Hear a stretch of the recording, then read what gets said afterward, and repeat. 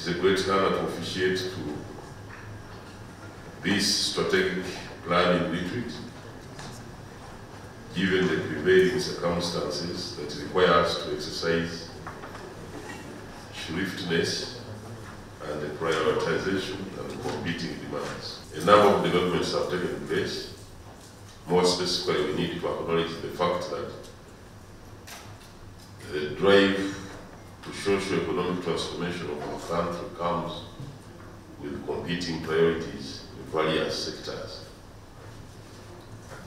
The interlinkage between human security, which is largely dependent on socio-economic sectors such as provision of health services, education, employment, food security, and so on one hand, and the military or national security, which is reliant on efficient and professional forces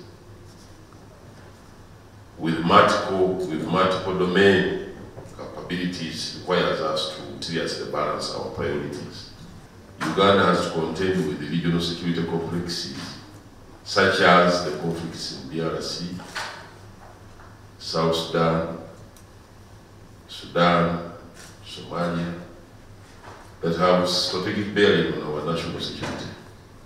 Equally, while acknowledging that the pace of scientific and technological changes and complexities in the international security environment are fast evolving, making long-term planning a complex process. Of course, this retreat provides us a good forum to forecast a combined impact of security uncertainties, challenges, and the requirements of the future, and how best we can plan with the limited resources available to us to address the most crucial issues.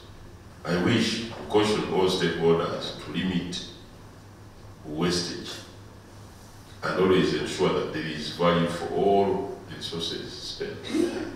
Finally, Honorable Ministers, dear Generals, I wish to note that His Excellency the President remains fully committed to the process of modernizing and professionalizing the UPDF as a foundation for long-term peace and stability.